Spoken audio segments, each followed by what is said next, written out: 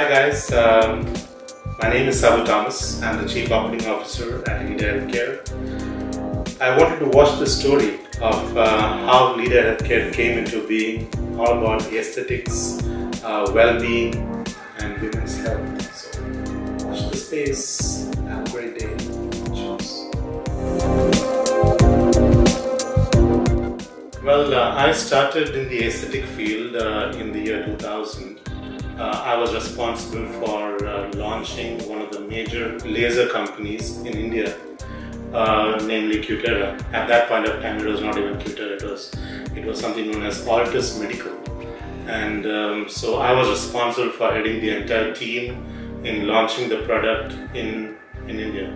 So that led to me traveling around in the region and meeting up with plastic surgeons. At that point of time, it was only plastic surgeons who could afford lasers in that time, just because of the sheer volume of investment that one needed to do to buy that laser. So yeah, that's basically what I started up with, and after that, life led me into Dubai. I was headhunted, and I was responsible for launching, again, taking the business of hematology in the region of GCC. So that was in the year 2000.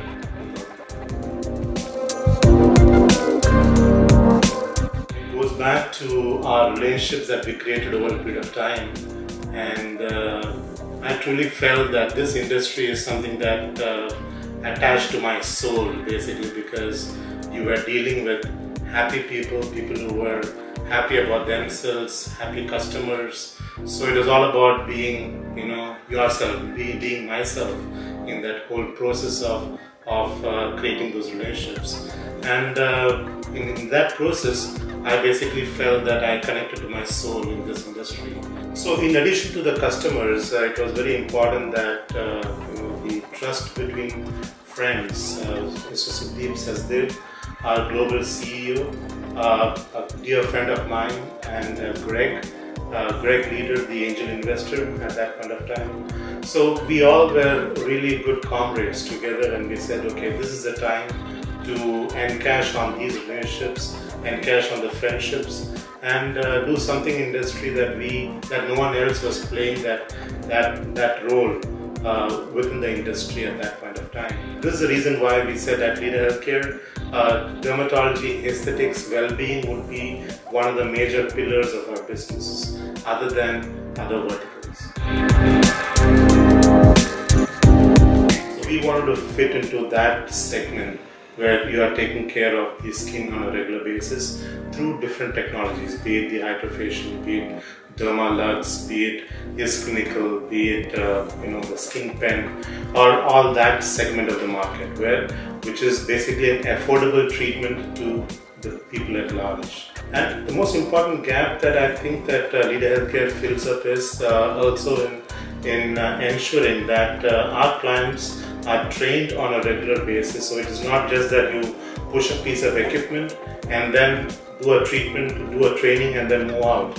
No, at Leader Healthcare we truly believe that this training has to be a continuous process, and make sure that the aestheticians are up and running with the technologies on a regular basis, on a quarterly basis. We do those trainings.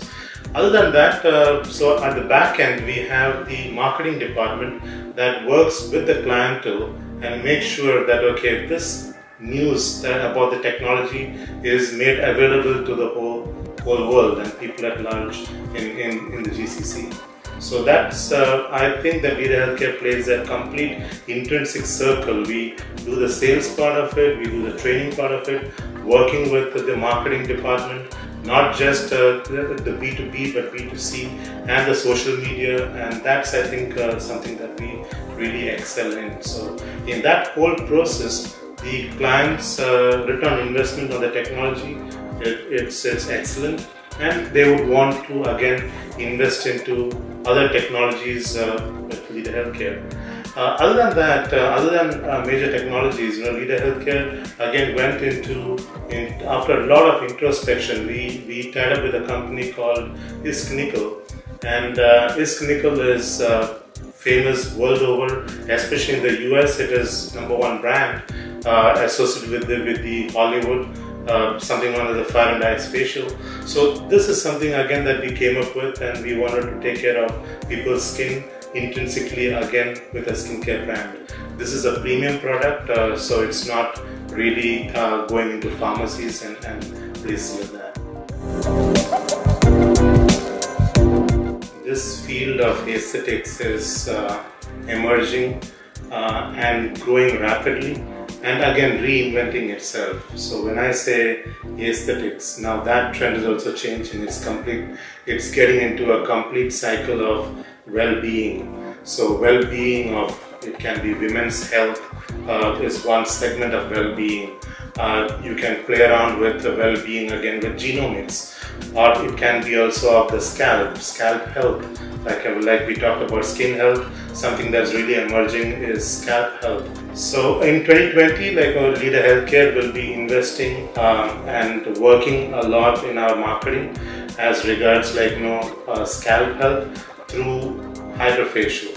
And in hydrofacial, there is a product which is again being just launched last month, the CeraVe.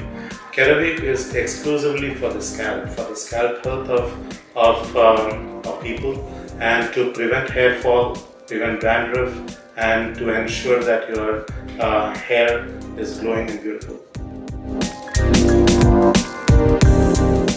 In this industry, I believe that one of the biggest obstacles is the product life cycle. It takes a lot for companies to manufacture, do the R&D, and come up with a phenomenal product. But the moment that product is out there in the market, you get the noise, you create the buzz, and by that time the product life cycle is already down. Basically because there are a lot of other companies that come and build cheaper products around that, and that I think is the major challenge, obstacle that companies face in the industry today. So something that has survived that whole whatever I said just now is the hydrofacial, because I personally have worked on the hydrofacial in the year 2000. So 2000 hydrofacial was there, and no one had heard about hydrofacial at that point of time. And over the last 20 years, this product has survived, it has grown, and it has become a lifestyle product simply because of marketing, of acceptability of the product, and immediate results that you see with the hydrofacial. Another obstacle that I personally feel is that in earlier days, one of the obstacles used to be that to have qualified professionals delivering these treatments. There were regulations put in place to ensure that each and every technology is operated, or the treatment is done by a particular person who is qualified. And this has been ensured over a period of time. Those things came in, and the quality of the product, the quality of the treatment itself was enhanced because of having those regulations in place. Today, with the millennials, everything is all about social media. So a blogger comes and talks, something about a product, and that's taken as the gospel truth. So I think in this industry, it is important that there needs to be some kind of a body who regulates the social media. What the content that goes on the social media also is very important to regulate, and because the millennials can easily fall into that trap just because there is a buzz about a product by a certain influencer.